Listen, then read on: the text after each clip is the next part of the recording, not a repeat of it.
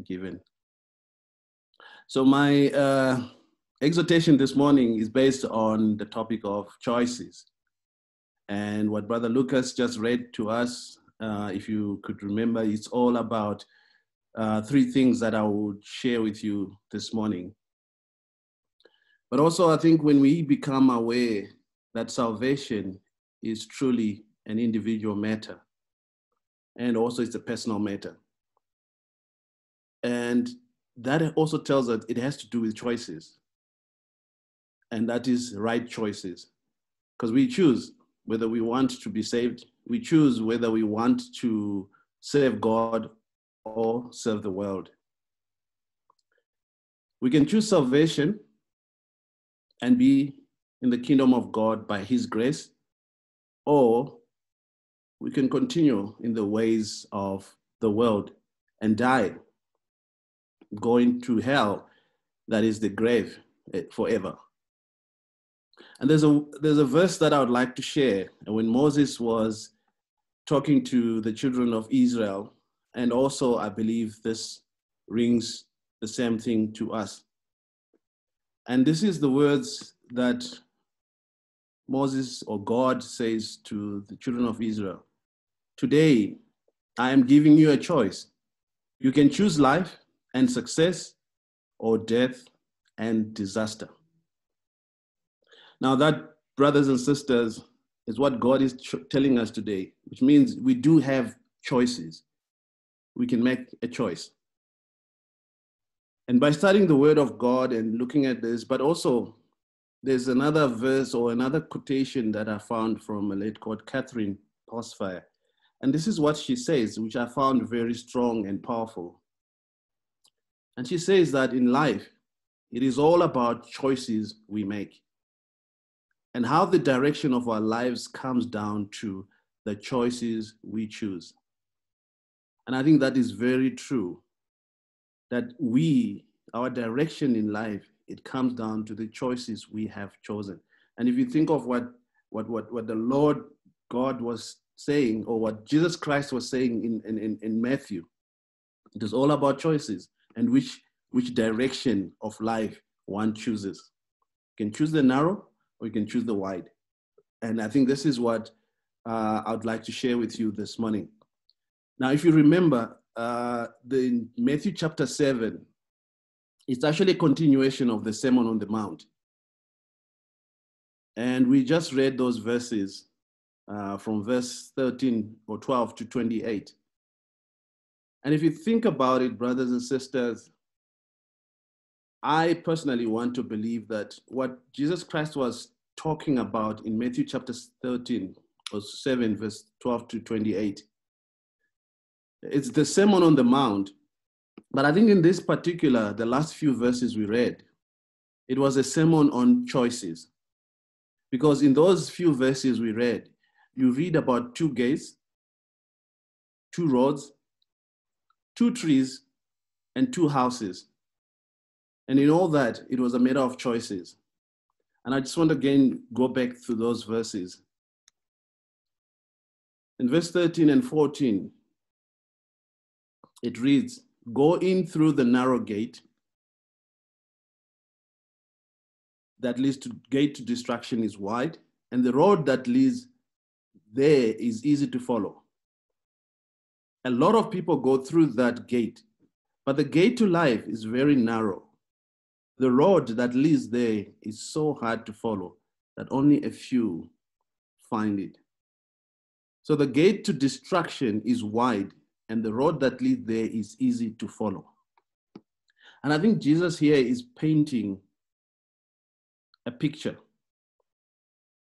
And this picture is about 2 gates or 2 roads. In fact, it's 2 gates and 2 roads. And so one can choose the narrow gate or the wide gate. And I think this is all about those choices. Do we choose the narrow gate, or do we choose the wide gate? Do we choose that road that leads to the narrow gate, or do we choose the road that leads to the wide gate? And it's all about our choices. And Jesus is painting this picture about these two gates and these two roads so that we can make that choice. And for me, the narrow gate, it defines our faith. It defines our lifestyle. And it also defines Jesus Christ. See, talking about our faith, what that narrow gate defines, our faith, and as Ephesians, the book of Ephesians, chapter 2, verse 8 to 9 reads, "For by grace you have been saved through faith. And this is not your own doing. It is the gift of God, not a result of works, so that no one may boast." And I think it is because of the faith that we have that God has given us this gift. And it's not about our works. But when we make that choice to follow Christ, this is what God offers us. And the same, brothers and sisters, about our lifestyle. See, the narrow gate, it defines our lifestyle. Does our lifestyle define which gate we have chosen? And do we, when we look at our lifestyle, do we live for today or do we live for the kingdom? Do we follow what the world asks of us? Talking about choices, I mean, most of us as parents, do we not make choices for our kids? And sometimes forget that they are now grown-ups, they can make their own choices. And maybe we make choices for our brothers and sisters, forgetting that salvation is an individual thing. So Christ says in John chapter 10, verse 9, "I am the gate. Whoever enters through me will be saved. They'll come in and go out and find pasture." So when we choose the narrow gate, not only are we choosing that faith that saves us, not only are we choosing a lifestyle that only serves God, not self, we are also choosing Jesus Christ. See, life in Christ is not about indulging the flesh, but it is about resisting and denying the flesh. See, the world tells us you deserve it. The world tells us that we should live to please ourselves. But we know that when we are in Christ, when we've chosen that road that leads to that narrow gate, it is about serving the Lord, not self. So I believe that, brothers and sisters, we are told that we have to, you need to please yourself. You deserve it. I mean, when you work so hard, I think the world tells us you deserve a break. You deserve to go on holiday. You deserve to have that big house. You deserve to have that fancy car. You deserve to have that college degree. You deserve it. You deserve it. You deserve it. There's nothing wrong in having all that. But at the end of the day, who are we serving? Are we serving the world, or are we choosing to serve the Lord? So the two gates, the two roads, and I think I'm very much a fan of looking at the discussing about the gate, because some time back, part of my life now, where I'm doing my own freelancing, is to do some coaching, and I was looking at the idea of a gate, and I thought about it that if you look at what a gate does, I mean, if we all have gates at our houses, the gate opens up and closes. And what a gate symbolizes is actually a place of a decision. It's a place of control. With a gate, you have a control, whether you allow something or you don't allow something. With a gate, you have a control to let something in or to let something out. And it's all about a decision. It's all about choices. And if you look right back in the Old Testament, a city, the city gate was a place of decision making. It was a place where choices were made on how to run the city. The elders of the city will sit at the city gate. The widows will come to be served at the city gate. Children that are disobedient will be brought to the city gate to be disciplined. And I think when Christ says, I'm the gate, Christ is saying, this is where you need to be. If you make the right choice and you choose the right place, then you will have that hope of salvation. And I think the same with us, brothers and sisters, that we do have that decision when we are at the gate. Do we allow the world to teach us how to live, or do we allow Christ to teach us how to live? And it's all about choices. And the second part of the two things we read, it was about two roads, two gates, the two trees. And the two trees, it was about the one that bears fruits and the one that doesn't bear fruit. And with time, I'm not going to cover the two trees, but I'm going to jump straight to the two houses. And the two houses that we read about, I'm just going to put the verses again up there. And it's Matthew chapter 7, verse 24 to 27. It says, anyone who hears and obeys these teachings of mine is like a wise person who built a house on solid rock. Rain poured down, rivers flooded, and winds blew against that house. But it did not fall because it was built on solid rock. Anyone who hears my teachings and doesn't obey them is like a foolish person who built a house on sand. The rain poured down, the rivers flooded, and the winds blew and beat against that house.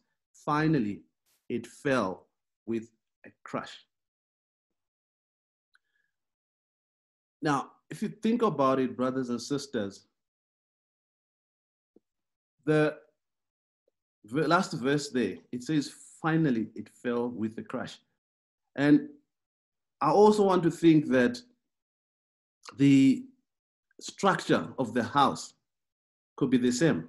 Both houses had the same structure, but the foundation on which it was built on was not the same. See, what Christ is saying here, anyone who hears and obeys these teachings of mine is like a wise person. So he gives two examples again of a wise person and a foolish person. They both built houses, but the houses were built on different structure or different foundation rather. And both men heard the word, but one chose to apply it into practice and the other chose not to apply it. And the same with us today, the same with us in our life in Christ. You know, we can read the Bible every day. We can come to the breaking of bread like what we've done today, memorize verses of the Bible, attend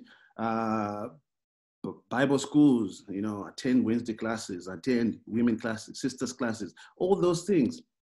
But if we do not apply the word in our lives, we won't have stability. And the winds and the storms of this life will flood and wash away the very same word that we have heard for so long. And remember, it says that finally it fell with a crash. And I think that house, it didn't fall on this very same day that the wind and the storms and the rains poured down. But it took time, gradually. It fell with a crash. And I think the same could happen with us. That when the winds, everything happens, and we start getting beaten about by the wind and by the rains, we too can fall and crash. And I think what is very clear here, what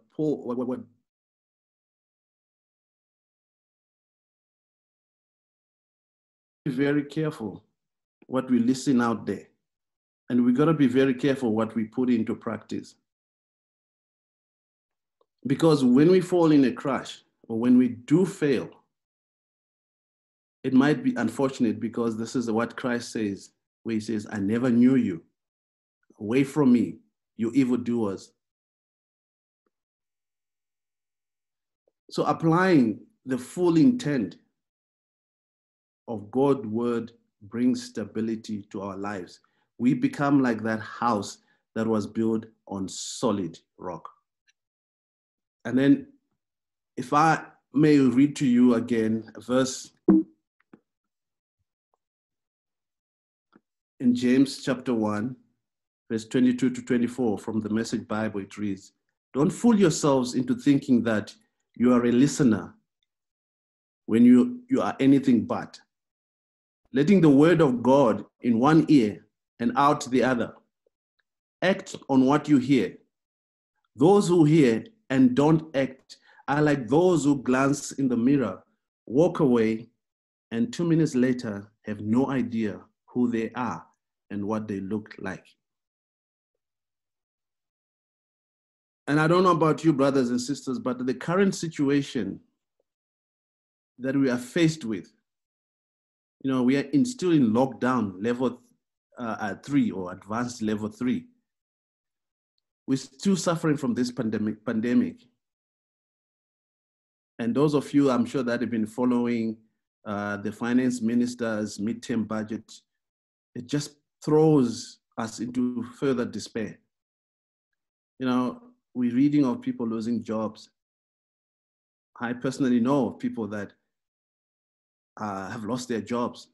I mean, we're talking of 22,000 from this company, Edcon. We're talking of 6,000 here, 4,000. A lot of people are losing jobs. And I think this just throws us into despair. And we know maybe people that have suffered because of the pandemic. Some we know personally. We know people that have passed on or passed away rather. And brothers and sisters, this all, when we look around us, it's just so much stressful. And we can choose, again, it's all about choices. We can choose to be negative and distress about it. Or we can choose to be positive and be still, knowing that the Lord our God is in control. We have chosen life in Christ.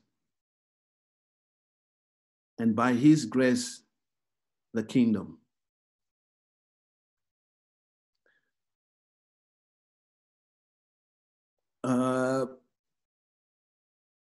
When Jesus Christ himself was walking on this earth, he too made a choice.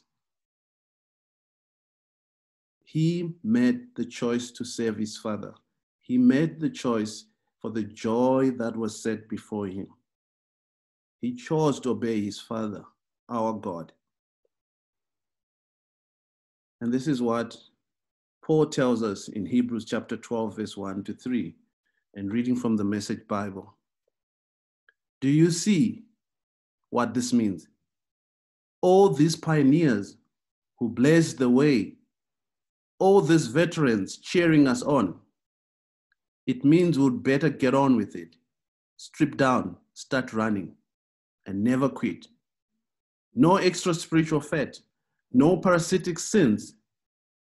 Keep your eyes on Jesus, who both began and finished this race we are in. Study how he did it, because he never lost sight of where he was headed. That exhilarating finish in and with God. He could put up with anything along the way, cross, shame, whatever. And now he's there in the place of honor, right alongside God.